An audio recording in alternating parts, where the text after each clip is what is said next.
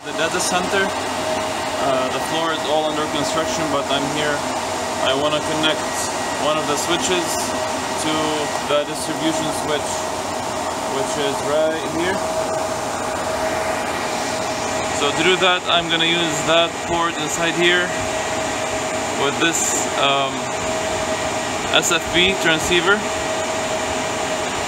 You can see that it's SFP 10 gig SR, which is a fiber SFP. I will insert this right here, and I already ran the cable from the patch panel. You can see one of the lights over there, and I will plug the cable in. Fiber patch panels are something like this.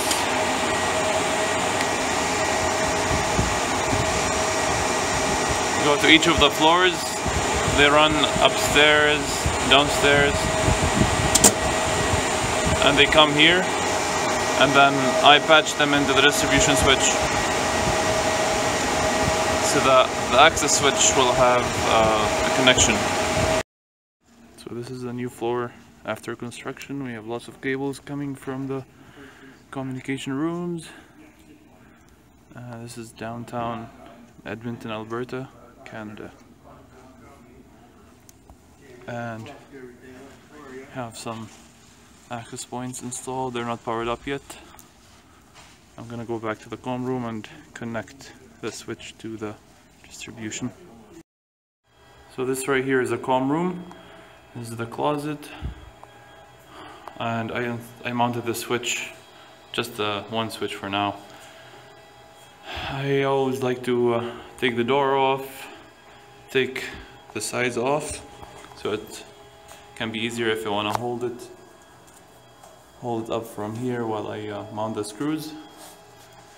And now I powered the switch up, and this is the fiber connection. This is the fiber patch panel that is coming from the second floor server room where I was. So you patch the cable, and there's another path. Actually, we will use that later when I connect the other switches. So the switch is up and running now. I can connect a laptop and make sure if it is up. And now I will connect the fiber cable between here and the distribution. And I don't see any lights. What happens sometimes is we have to flip these two pairs. I can take out this white part and flip the pairs. Let's try that. So basically just like that. One is for transmit and one is for receive. I flip them and I'll try to connect it again. Okay.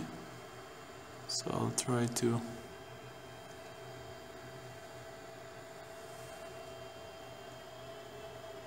put them in. Oh. Okay. See, and I have a light. The link is up. I can check here on the switch. 113 was not connect. I can show interface status again. I can see it's suspended. And I have a connection to distribution switch. Also, it says it's connected on this side. Suspended. Okay, I can show either channel summary.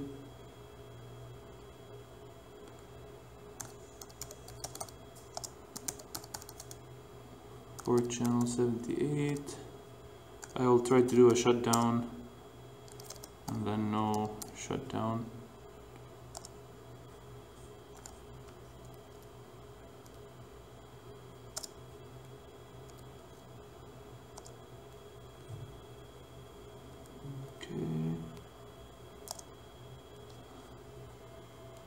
See right here. Okay, save. Suspend it again. Okay, so I did a quick show command for the interface, uplink interface here. Everything looks good. On the distribution side, I don't know why the physical interface does not have the channel group command. So I will do that real quick. Interface.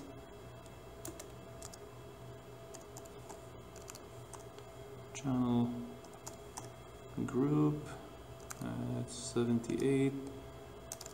Mode active for LACP, and I want to do a shutdown. Shut. Let's see. Channel summary. This guy.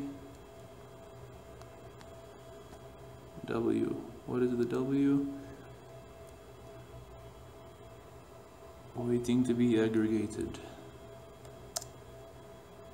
Okay. Give it some time, and now it's B. It means it's bundled in port channel, just like it says here. Let's see here. Show connected. Ether channel summary.